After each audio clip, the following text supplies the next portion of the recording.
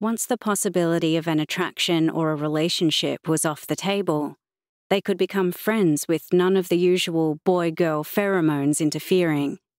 Since then, they'd never returned to the subject of us as a couple, but lately things were becoming weird. He felt lighter and full of hope. Maybe this was finally his chance to make a move. Ever since he started high school, she had been his one and only crush. He had asked her out at a Year 7 camp and she had turned him down, saying she was waiting to have a boyfriend when she was older.